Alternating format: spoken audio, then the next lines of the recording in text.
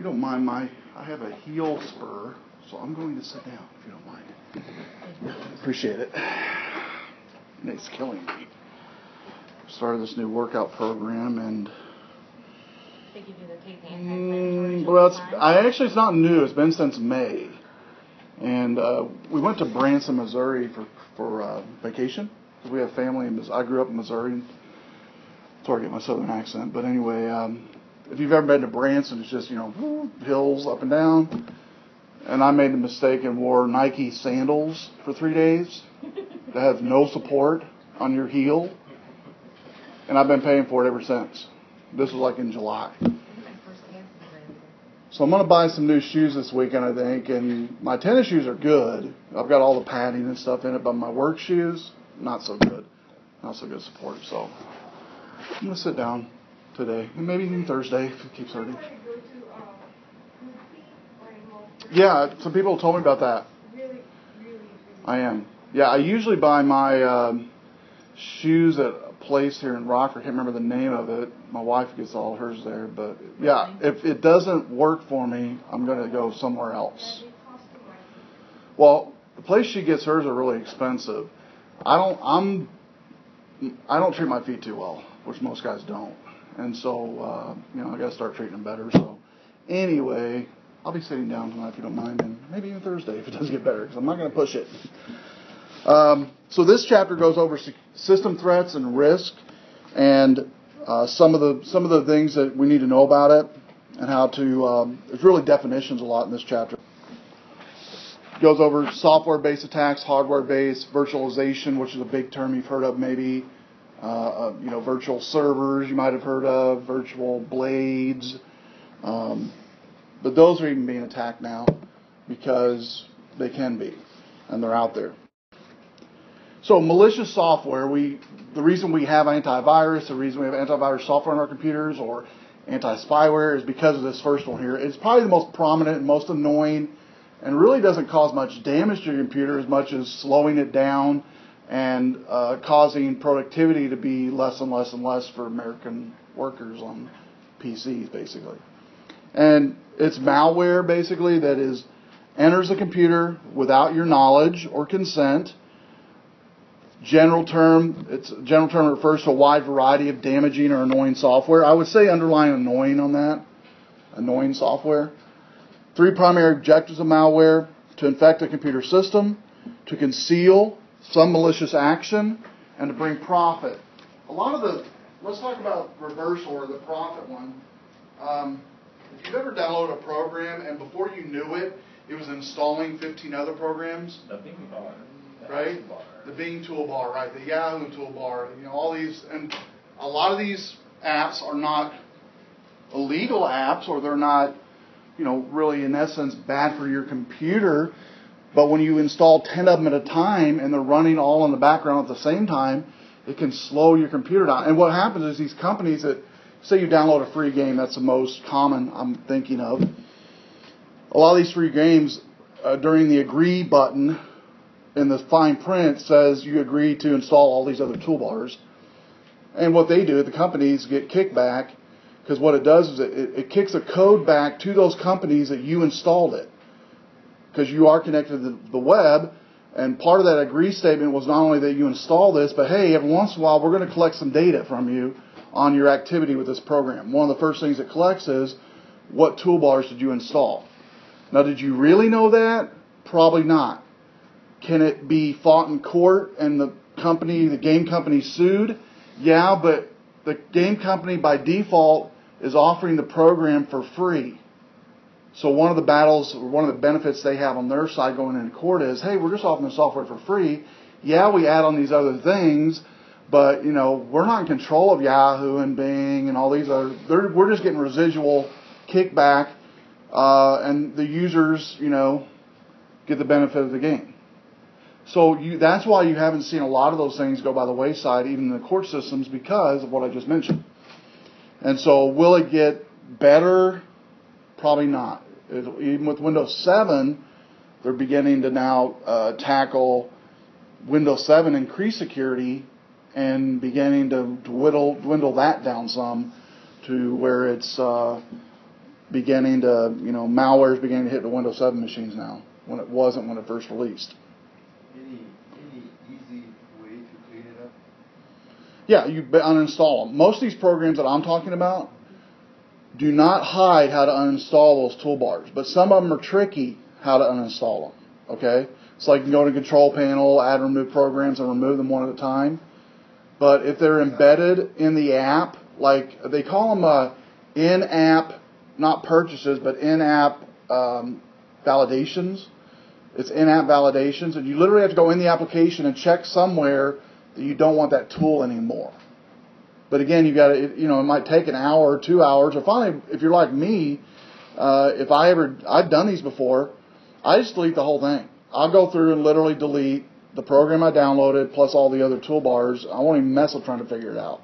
And then I'll tell everybody I know about it, so they'll know not to do that.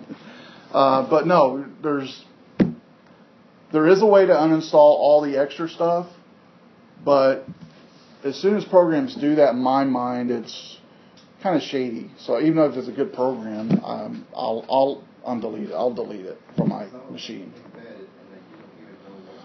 Yeah, now those are more malicious in nature as far as maybe trying to take over something in your computer, like anti-spyware, which we'll talk about in a second.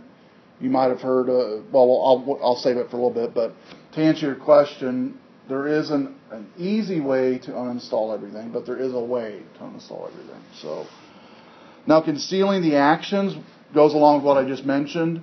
Concealing the fact that, yes, we're going to install 20,000 toolbars with this free game. And infecting a computer, generally not so much. 99.9% of malware does not infect your computer. It just slows it down because of all the junk that it installs. But it could. There is variants out there that do. A virus, the next level here, programs that secretly attach itself to a document or program, and it's executed every time that document or program is ran. So an Excel document, you open it up, a virus is attached to it, it populates itself within your computer each time and replicates itself over and over again. So it might be, a game, like I just mentioned. You start the game, and behind the scenes, it begins to execute that virus over and over again. Once a virus infects your computer, it performs two separate tasks. Replication, by spreading itself to other computers that you're connected to on the network, and also activating some malicious payload. You might have remembered the 2000 scare, the year 2000. People in the computer world were warning that maybe systems will do some crazy things because of this very thing. And here, the payload activation on the year 2000. 9/11 is another anniversary that seems to be a popular one for people, for hackers to create malicious payload. And malicious payload could be everything from erasing files on your hard drive to doing screen scrapes of your monitor when it sees you goes to a secure website and sending that screen scrape to a certain email address. And the programs to use to create that are not really difficult to do. And what I mean by that is it actually will do this while you're typing in whatever. It can record your username, which you can definitely see on a form, right? Password's a little bit different. What they do on there is they'll record keystrokes using a keystroke logger file program. And so then they'll send that to an email behind the scenes, because most everybody today anyway is connected all the time to the internet. You're never not connected to the internet. Even if you're not using it at home, it's still there running. The last one here, talking about ranging from displaying annoying messages, erasing files from your hard drive, or causing a computer to crash repeatedly over and over and over and over again, and just maybe do a constant loop restart. And you maybe have seen that happen before.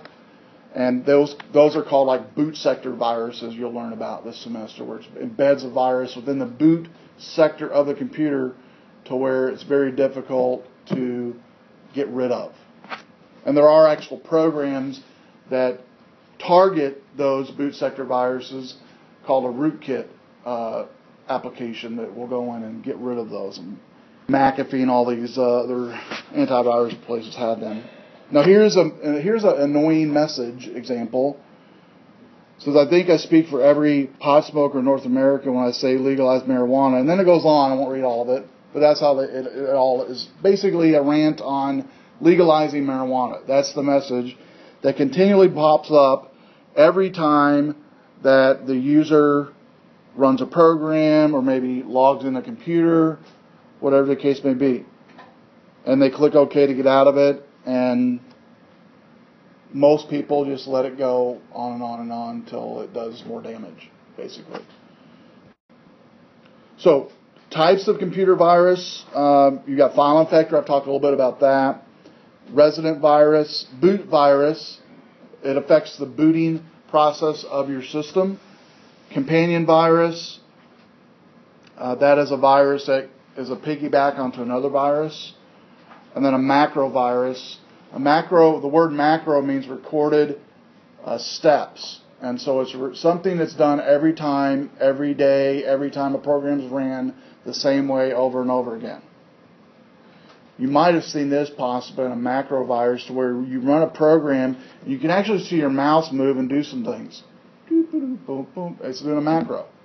And Office actually, Microsoft Office has built-in programming for anybody to use. You don't have to be a programmer, to where you can build macros. Anybody can. Then you can just search build macro in Excel, and then the first link will show you how to do it. And you can, with a macro, you can open up a web page. You can open up a program. You can start an FTP session. You can send an email, all behind the scenes in a macro. And you do what now? Finally disabled that in 2010. Yeah, by default they disabled it. You're right, in 2010. But that's not to say that you're going to still maybe get files from people that says, hey, this has a macro attached. Do you want to run it?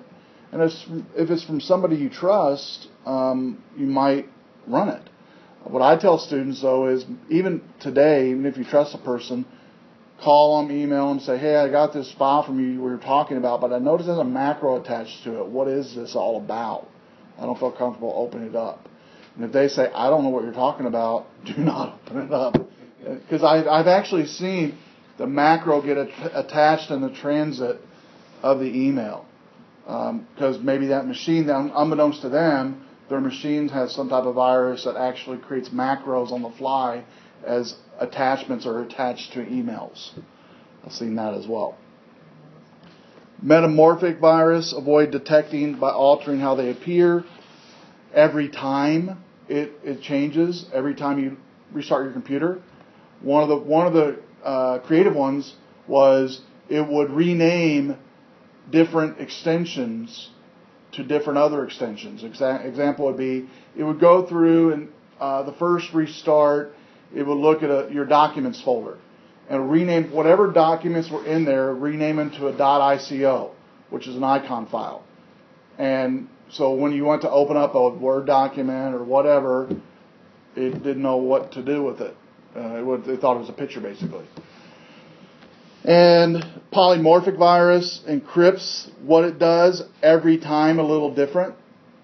It's in a programming algorithm to where it uses, for instance, when a program runs, it says, okay, here's the time of day in milliseconds, what is it, hour, minute, seconds, milliseconds, and then maybe uses the MAC address of your computer, the IP address of your computer, puts all that together and creates a random type of key to create this encryption. A worm, you've heard of this possibly, a program designed to take advantage of vulnerability.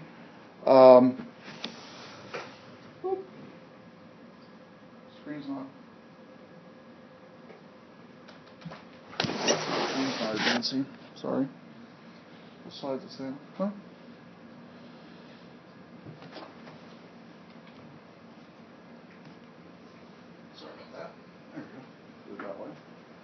Program designed to take advantage of vulnerability in an application or an operating system in order to enter a system.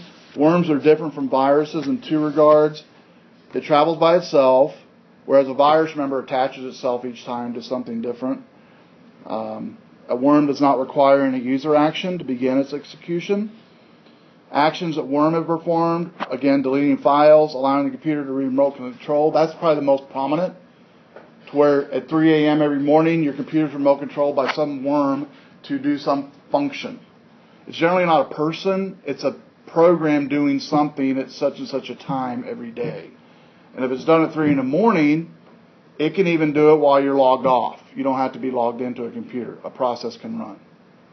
And so most users today keep their computers on all through the night. And even some businesses, IT departments will tell folks to keep their computers on because they do, nightly updates. The list goes on and on of things it can do. Okay, Trojan horse. Trojan horse or just Trojan. Something's not refreshing on me.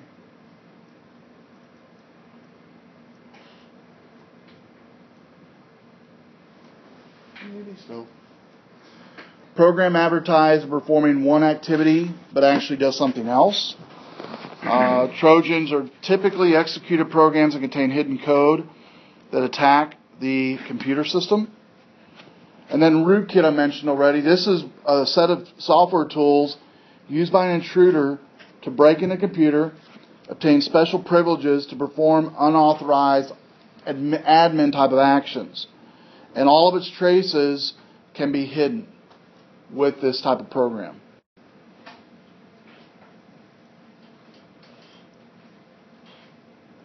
Should have restarted this before class, and I didn't. The goal of a rootkit is to hide the presence of other types of malicious software. Rootkits function by replacing operating system commands with modified versions, specifically designed to ignore malicious activity so it can escape detection. And detecting a rootkit can be difficult. And I've seen a lot of times on rootkits, if you don't have the right program to remove it, you just have to reformat the hard drive and start over again on rootkits. It's tons easier to do that sometimes than it is to try to figure out exactly how to remove it and did I remove all of it. And so it's much better to reformat, because you guys can always reinstall operating systems, you can reinstall programs, but the one thing you cannot reinstall is data. And so most of your servers you work on today in an IT department don't in essence have data on that server. They have programs that are running all the time, they have processes that are running all the time, but data is stored externally on, say, like a SQL database that's backed up on a separate server somewhere else, outside of that server. So a logic bomb is a computer program or part of a program that lies dormant until 9/11, until year 2000, until Valentine's Day, Christmas, any event you could think of, holiday event, U.S. history, anything like that, could definitely trigger it. Once triggered, the program can perform any number of malicious activities. Logic bombs are extremely difficult to detect before they're triggered because they're not triggered yet. They're only triggered on a certain event, and generally a date-time event. And then privilege escalation is exploiting a vulnerability. Like an example on this one would be the messenger system file within Windows. It's a service, messenger service system file that really is not used much anymore. But 2 or 3 years ago, there was a big Microsoft put a big patch out because folks could remote into this messenger service easily from the backdoor program, like a logic bomb or a privilege escalation. They could come in and do some things maliciously to those servers, or websites actually is what was targeted the most. Because, websites, while my screen's refreshing, websites basically, the reason they're really prone to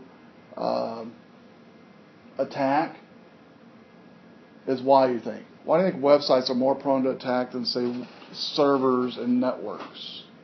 Anybody have a thought on that? Static. Do what now? They're always in one spot. If you can attach to the IIS or the FTP that is attached to an attack physical server as compared to jumping around the globe looking for servers. Right. Yeah, servers are more externally accessed, easily accessed. And you're right, they can get through that IP address, maybe get to other things on the actual network of the system. The other reason, and it's not on this screen, is hacker community has notoriety in how many, say, websites they can deface in a week. How many websites they can take down, or generally not really take down, it's just deface. And what I mean by deface is it'll overwrite the home page with an image that says, this site has been hacked by X53279 God. That's the hacker's handle, basically. And what they do is they keep track of that, and then they have a website. They keep track of all these stats, and it's for notoriety. And it's kind of like the Olympics of hackers, basically. They keep track of all of those things. The only one I want to really highlight on this slide is the bottom one on the U.S. Central Intelligence Agency sold a computer program to the Soviet Union to control natural gas pipelines with an embedded logic bomb. This actually happened. The reason for the attack was the U.S. was attempting to block Western Europe from importing natural gas from the Soviet Union. The results, the logic bomb went off, and it did cause a Soviet pipeline to explode. So it actually... Okay, the types of privilege escalation. Privilege escalation is basically this. The algorithm I like to use, or the analogy I like to use is, everybody has a key to their house, right, to get in, hopefully, right? Some thief gets that key and makes a copy of it somehow. We won't go into details how they did, but they do. And you're gone right now, and maybe nobody's home. They come into your house and open the door and go into your house and basically take what they want and then leave without your knowledge. Same thing here. Privilege escalation is on a computer, somebody they really log in as an administrator with the authentication username password that they get. And there's a lot of programs out there that allow you to do that. We'll go over some. The one we're using Thursday actually basically overrides any password on an administrator account or any other account. It just overwrites it. Okay? But there are programs out there that will actually guess. One of the programs we talk about this semester is called John the Ripper. And John the Ripper will go out and search all of the known passwords for any type of password. And most common passwords today are how many characters in length that you've heard of maybe in your workplace, just around, from the bank. What's the average length that most places now want you to have a secure password to be? 8 characters. Okay, if that's common knowledge, just that right there, programmatically, is a good thing. To know that I'm hacking whatever and it's going to be 8 characters, at least. Majority of people, you can put more than that, but majority of people are going to do the minimum, which is going to be 8. Okay? 8 characters. And what else is it in these passwords that you need to have today? Give me some more. A letter. Okay, good. Well, how about a caps? Are caps a number? Sometimes 2 numbers, a symbol. Well, that's even more ammo now. I know it's 8 characters. I know it's got a caps letter. I know it has to have 2 numbers. I know it has to have a symbol in an 8-character password. That limits down the pool even more on the numbers available. That maybe goes from the trillions down to the billions, which, as far as time-wise, computing-wise, is could mean years versus days to crack a password if you can limit it down. So the more and more, and we think, and it's not a bad thing to have what I just mentioned, because before we didn't have really much at all. But if you think about it, before, when banks didn't have a whatever, or the website you log into didn't have whatever security, hackers didn't quite know what you would use because there was no real rules, right? Now that there's rules, anytime you set rules in any system, you're up for attack. Does that make sense? It's kind of like, I don't know if I asked you guys last time. Anybody parents in here? or you have kids, or you're over a group of kids somehow in your everyday life. Okay, if you're like Mr. and Mrs. Friend to the kids all the time, I mean, no rules. They can do whatever they want to. You'll never get any slack, man. It's always great. It's peachy keen. But what happens when the first rule comes down? Like, for instance, you got to be in by 10 p.m. What do they do the first time? Anybody? Or maybe you remember, you don't have kids. What did you do the first time? You blow it. Yeah, you blow it, or, it might not be 10, it might not be too much after 10, but you purposely make sure it might be like 10 and 30 seconds. 10:01. And why do they do that? They're pushing the limit, right? Seeing where the line is. Same thing with rules we set on a network. The bad thing about that is now that hackers have that information and they know the rules of what people, you and I, have to abide by, and we have to abide by it to get into the account, right? We can't just make up our rules. We have to do caps letter, numbers, whatever. We have to abide by it, but guess what? They use that against us to get into our accounts, to get into our systems. And so I heard a talk about this the other day. It was really kind of like an hour talk on security, and I never really even thought about it, how all these secure passwords we're now have to have in all these different accounts really are just that much more ammo for hackers to come in and hack our accounts, basically. Much more, easily than what they did maybe 2-3 years ago before all this security was around. Okay, spam is the next one here.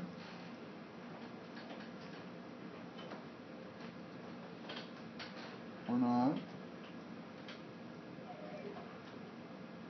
Might have to restart this. Okay, we're okay. Okay, how many's ever got spam before? How many even notice as you get it anymore? Anybody notice you get it? Okay. Because every year I ask that same question every semester. It gets less and less. And the reason for that is all your email accounts now, free or paid or otherwise, automatically set up a spam folder for you. Automatically. And they automatically they call it heuristics, where they come in and they determine by domain of the email, if it's on a blacklist, it goes into that spam folder. Okay? And so most likely, most of us at work anyway, very rarely even look at our spam folder. The only time we'd ever look is if somebody said they were going to send us something and we never got it. And even a lot of companies now will say, oh, by the way, when I send you this, you might look in your spam folder because it might be, your system might block it, possibly. Okay? And it could happen. But unsolicited email is not getting any better. In fact, all your email filters, Barracuda is one of the most popular email filters today, and we actually have one here on campus. And Barracuda blocks around 98% of emails and flags them as spam in most corporate environments. 98% of your emails spam. And if most of us have a spam folder and we never see it, especially on our free accounts, then why are they doing it? Or are they doing it as much as they were? And they are. Well, come to find out, there are folks who will go through their spam folder as an inbox. They see it, it's a folder, so they're going to go through it and read it, every one of them. Okay? Well, just by opening up some of these spam messages, you can get some of the things we're talking about tonight. Viruses, malware, rootkits, you name it, can come in. Now, the cost of spam, they have to have an email address, which anybody can get that today for free. Hundreds of them, or thousands of them, or millions of them for free. Equipment and internet connection.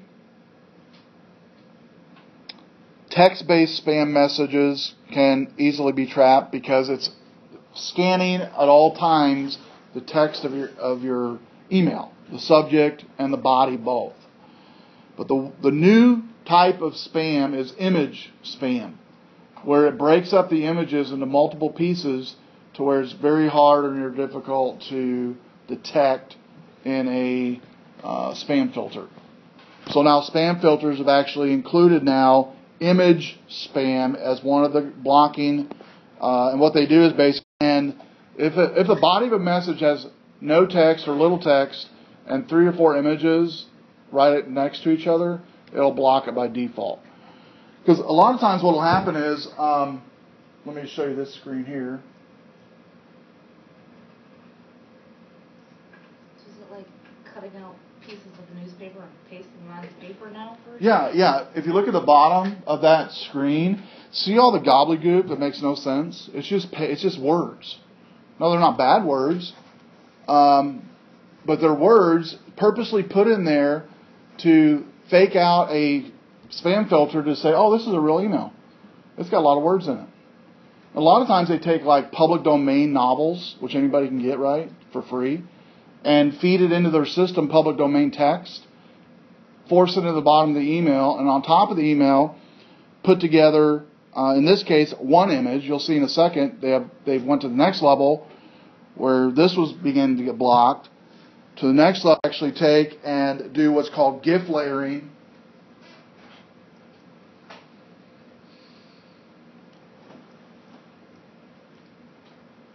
And GIF layering basically is where they do what I mentioned here. Anybody played with Photoshop? I know some Photoshop people in here. You can go into an image and you can slice it, and you can do it in Dreamweaver. You can also do it in Photoshop. And when it comes into the page, it actually might be 100 slices coming in to load faster. It's seen as one image. And so there's filters now to determine if it is a GIF layering, a word splitting, or a geometric variance. We'll look at these here.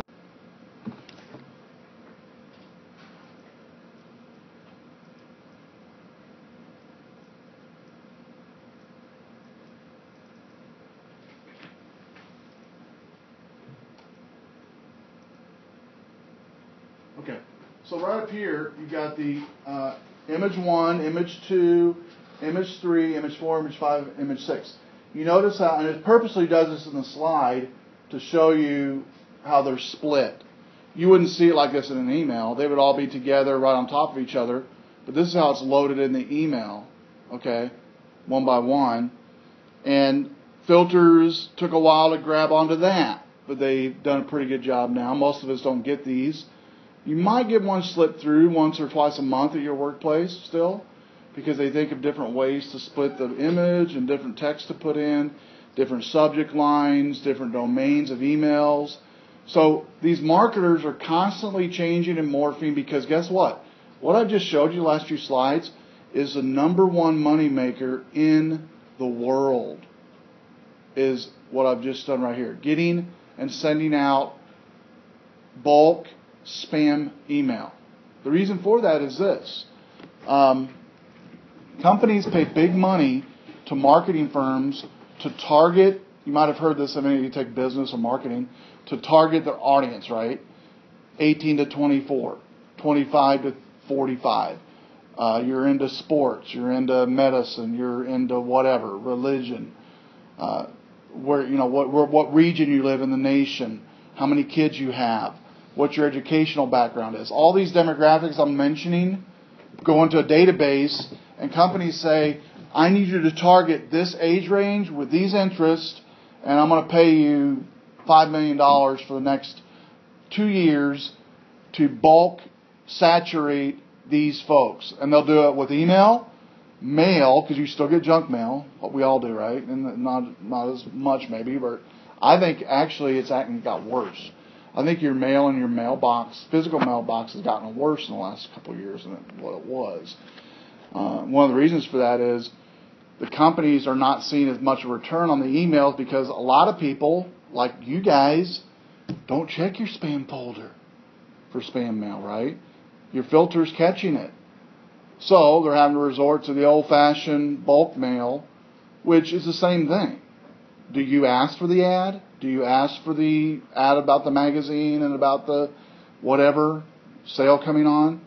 Because if you think about it, sales to JCPenney, Sears, which we all go to, or a lot of us still go to, what do we do with that generally? Trash, right? Do we ask for it? No, but it's the same thing. What we get in our box at home, a physical mailbox, is the same thing as mail, except this money here from email is much cheaper for a company. It's cheaper for me as a company, as a marketing company, to get your $5 million. It doesn't cost that much money to create a marketing campaign with a database to send emails out. Because you can buy and sell emails. Just the buying and selling of emails is also a multi-billion-dollar business. Because those emails have tied to them demographics. Anytime you fill a form online, you'll notice at the bottom of the form it says, by default, it's generally checked. Uncheck this if you don't want this sent to other people. And what they're doing is selling your data. Companies sell your data when you fill that form out. You might just be filling a form out to, find out about a new product or whatever. Or, hey, when is this new phone coming out? I'm going to fill this form out. First name, last name, address, email, phone number. Oh, by the way, since we're going to give you this information, would you mind us, sharing your information with other companies of like type of, product or whatever the case may be? And most people will be like, yeah, why not? It's free. Who cares? And then you notice a whole bunch of stuff maybe coming in your inbox or in your junk mail filling up quicker. They just sold your data to another company. And again, that's how they make the money. And so that's why I say this right here is the most day, even though most of your spam filters block 98%. One of the things you have to remember, though, too, is everybody that fills out a form, or people that fill out a form, shouldn't be doing it at work anyway, right? So, when folks fill out a form, they're generally using what email address, or they should be anyway. What email address are people using, or should be using? Their personal email address. Now, give me some popular email accounts. Popular ones. Gmail's a popular one, right? Yahoo. Hotmail's still pretty popular, right? Yeah, Hotmail's still pretty popular. MSN, AOL's even still popular. And so all these I've just mentioned, there's filtering on the web. For most of these that you guys mentioned, there is pretty good spam filtering on most of those that you've mentioned. But what people will do is they'll port those emails to their phones. And when they port those emails to their phones, if it's not set up right, or they don't follow the steps of how to set it up, a lot of times all the mail will come into your phone's or mobile device inbox. So where the number one ways that marketers are getting folks today is not through the web-based mail, like going to gmail.com or going to AOL.com or wherever else you mentioned. It's their mobile device. Because 78% of students today check their email on a mobile device. 78% of people in college, 18 to 35, I think is the last stat I read. 78%, and probably higher in some regions, check all of their email via a mobile device. And 9 times out of 10, those filterings are not set up properly, and so they're getting all the junk basically in their inbox, a lot of them. And so that's where they're getting their sales basically. Because it's been proven in marketing, if a person sees an image twice, within like about a 2-day period, 30, 40, 50% of those people will pursue the next level, like going to a website, going to a store to look at the product. And so they know that if they can get the image in your face twice, they can maybe sell a product. But irregardless, the marketing companies are making money just by you clicking on an email or clicking on an ad to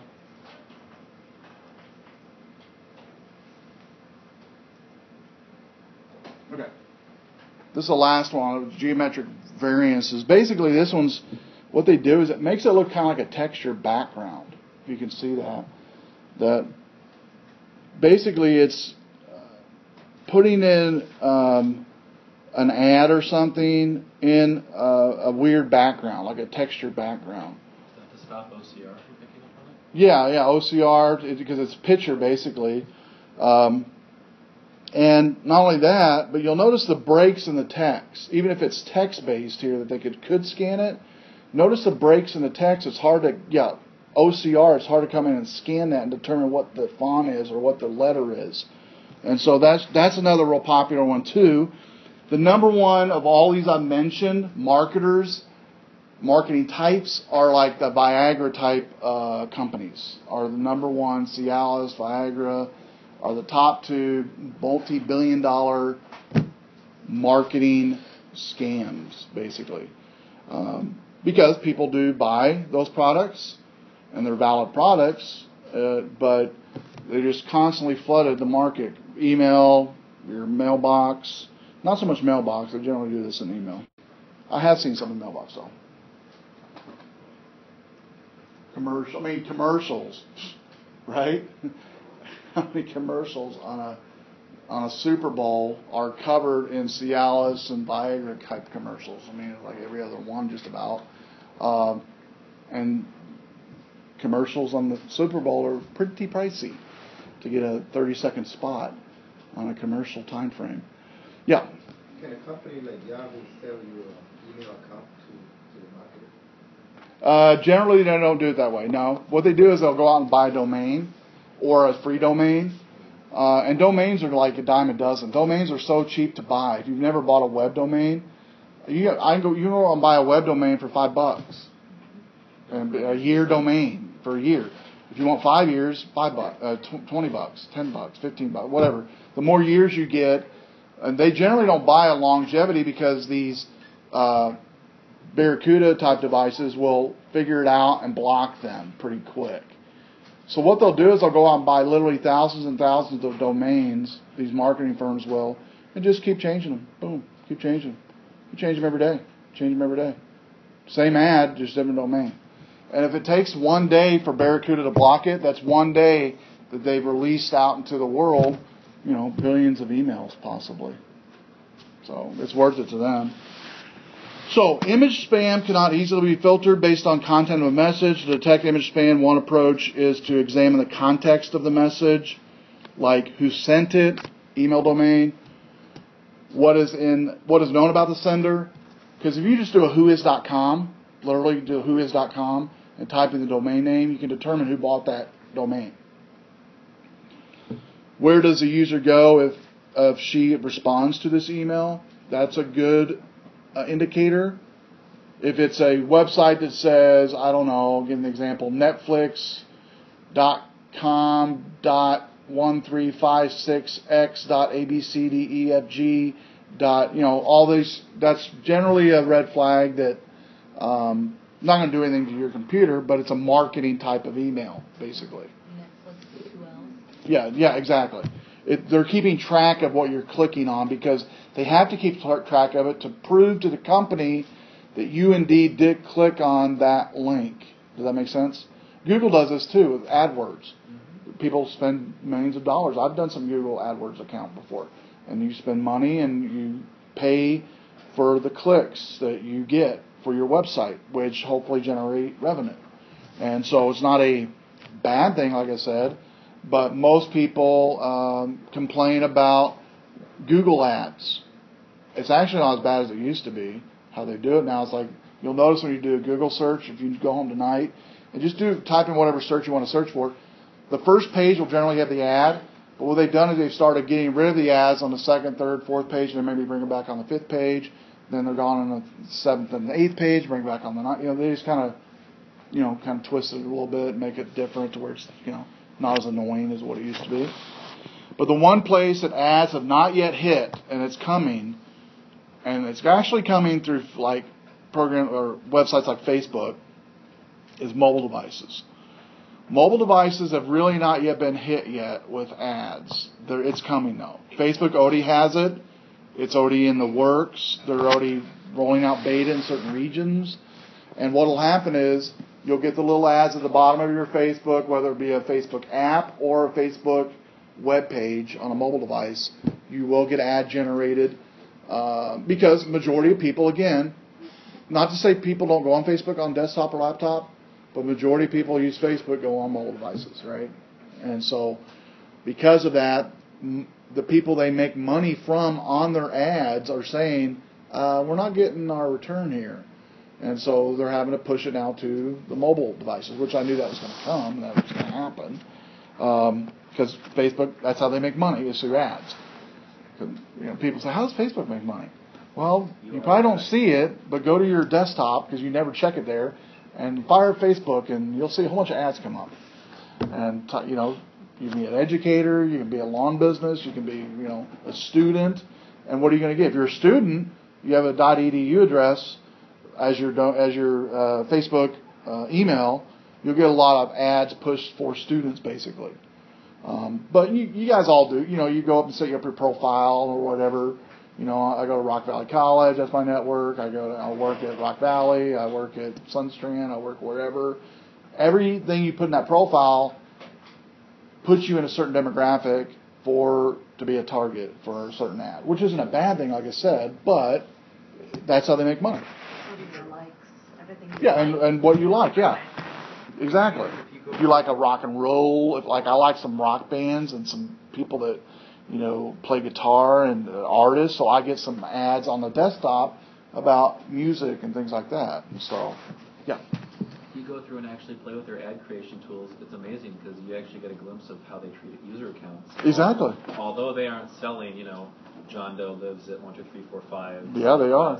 Yeah, you're right. They won't sell that list. No, but they use it they'll internally. say, we have this many accounts at this profile, mm-hmm. and you can say, I want somebody in, Ontario, Canada, who likes, buying their music from Amazon. Yeah, you put little keywords in there. Yeah, you're right. Yeah. And then if you go and play with your own profile, it will change automatically. Yeah, exactly. Well, you can add yourself or take yourself out of that. So yeah, it's a money maker for sure. And like I said, it's not I'm not against it because I know that that's how they make money, and the ads are, and the service Facebook people like and use, and so folks to use. So I understand all that. I don't have a problem with that. It's when I'm given something, really even the emails anymore don't really bother me. Because like I said, most of the emails that I get and you get, are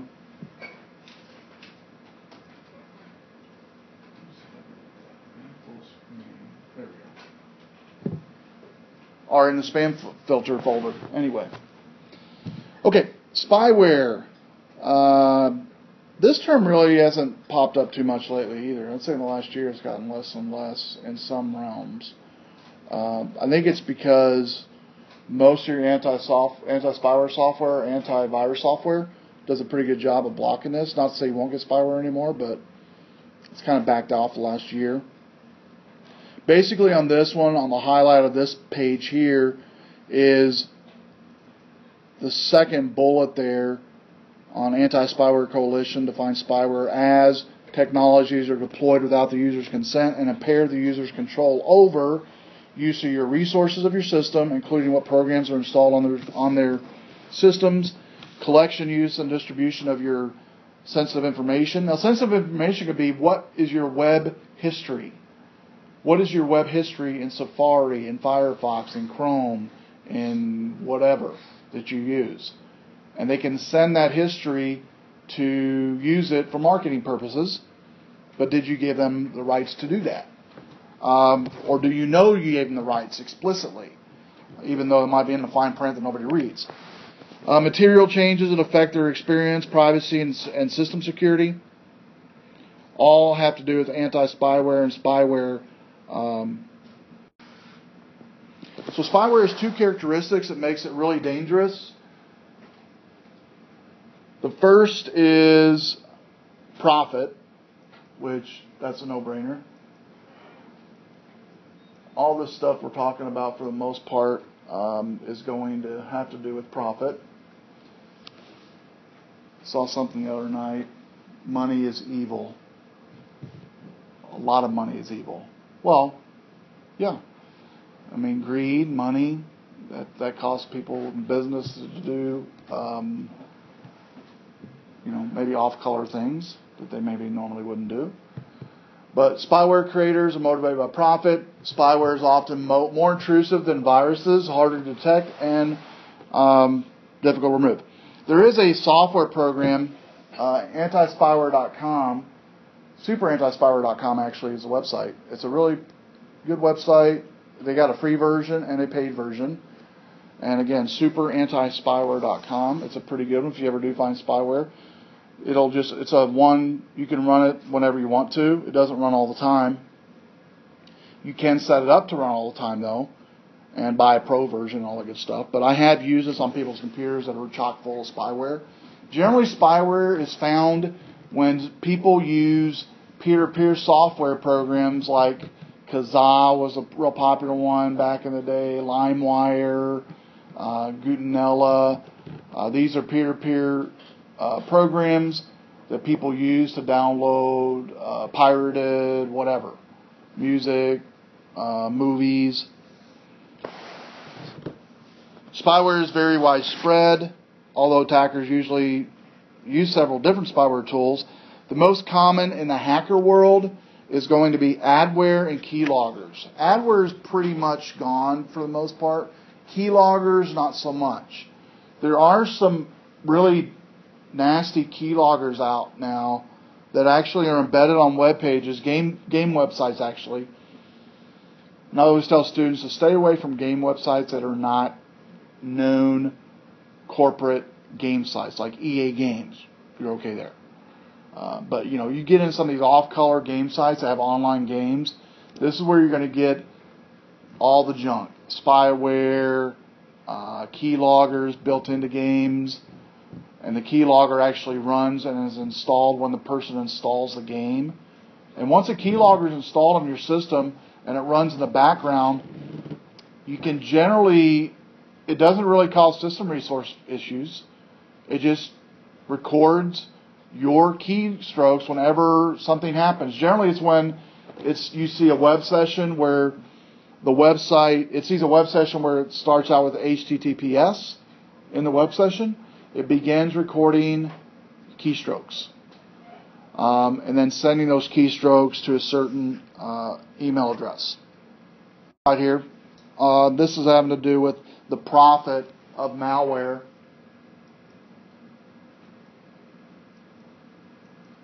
And I'll restart my computer next time on Thursday.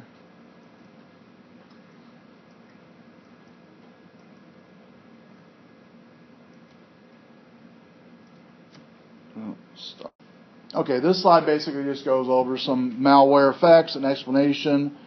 I'm going to talk about two of these that are probably the most common.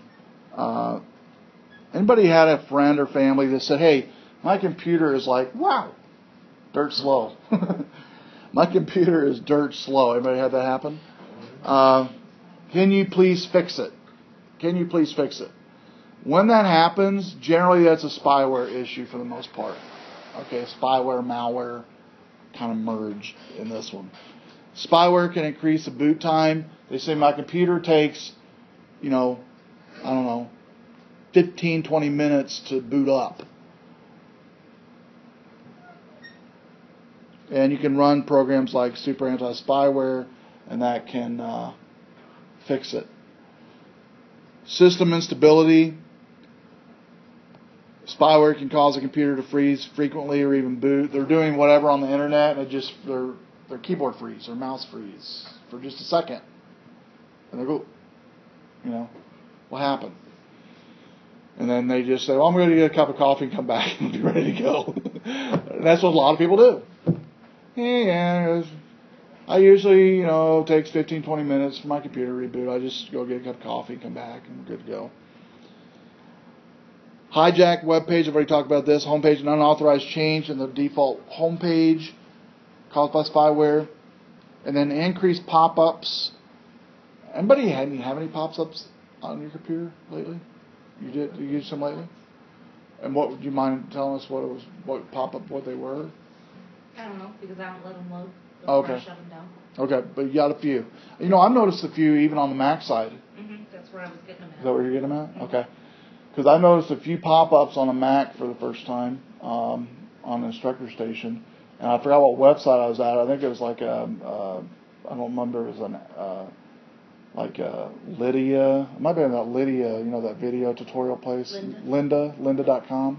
Might have been that one possibly. They do pop-ups though for the videos on them. Maybe that's what it was. I think I was doing like travel plans and I got like a Netflix pop-up. Yeah. Just like, right in the middle of your screen. I'm not even looking at you. Exactly. Yeah, you're right. But I got a lot of them for travel. Yeah. I've seen a few, and what it does is they'll work with the browsers now, to where they will basically do some type of scripting within the browser to where it pops up after a minute. You shut the browser down, it pops up a pop-up. It's a built-in script in the browser that it runs. So they're always finding different ways to do things, and so. To end this, basically, security when it comes to malware, viruses, worms, Trojans, is stay away from websites that are dark in nature, I'll say, or uncorporate websites, kind of private sites. And that could be probably the most prominent, be gaming sites for sure. Videos, cat videos. Any type of place that you can find weird videos. YouTube's generally okay, but there's a lot of video sites that are non-YouTube video sites. Adult entertainment. Yeah, adult entertainment types, which we won't go into, but yeah, there's a lot of that out there. And you can mistakenly stumble onto those. I mean, it's not something you can purposely, you can purposely do it, but you can also mistakenly go onto these just by searching for, hey, I'd like to find a video of George Washington. And you click on something and it's a pornography site. George Washington does Dallas or something. I don't know. I don't know why I said that, but it could be that. And you're like, what? The real popular one when I was a high school teacher was White House website, well, not whitehouse.gov, it was whitehouse.com. That was a big one. Like when I taught freshman year high school, and the secretary in the office, I was like a good 50 yards from her office, and I heard a scream so loud that it hurt my eardrums, and I was like 4 rooms away with concrete walls in between, and she had, not only the website was up, and she couldn't get it to shut off, but some student had sent her a link in, I think at that time, AOL Instant Messenger was real popular back then, and in the link, the student had a profile, and in the profile was a web link. She clicked on the web link, and it filled her screen with pornography. It just filled it with pornography because he had gotten hacked by one of his buddies, thought it'd be funny to put one of these links in his profile. And so she not only had the White House website, she had all this pornography popping up all over her screen. And she finally, by the time I got there, she had just shut the monitor off and was crying in the other room. Did she shut the speakers off, though? Yeah. And so we took care of it and made sure that we kind of, after she calmed down, let her know it wasn't her fault, kind of, helped her understand what happened and why it happened. She didn't do anything wrong. And so, you'll get that happen as well. I've even seen myself click on things. I'm like, no. And so you can usually tell when it's loading, right? When it's loading, if you're not real careful. And so, game sites are probably the most prominent one for malware, viruses, things like that. And definitely, and I know you guys don't do this, but I tell this to every one of my networking students, stay away from any type of peer-to-peer website, ever. Don't go to them. Because in an IT perspective, even today, when we have to fix computers, the number one reason is generally either games. Number 2 behind that is some type of peer-to-peer something people are trying to do and get for free. And it ends up costing them. It's better just to go out and buy it. We had a teacher at Hananiga who had to have his own user profile policy because